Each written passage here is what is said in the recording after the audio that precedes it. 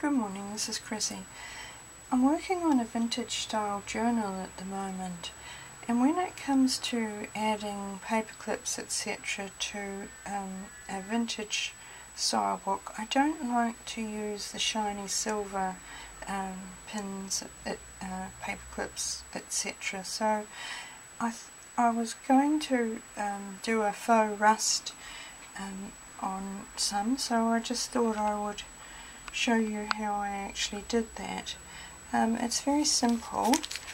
I just get a little plastic bag. This is the one I used here, and I squirt in a couple of drops of each of these to one's alcohol ink pitch black and the other's patina Victorian gold. And I squirted a few drops of each of those in, and then mushed it around in the bag like this. Threw in the paper clips. I did them all separately, and mushed it around again until they were all covered. And this is the result. So they did. I thought they worked out quite well for a faux rust look.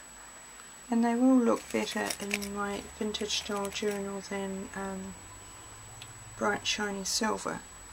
So I just thought I'd share that little simple method with you, and I'll be back to show you the journal when it's finished. Bye for now.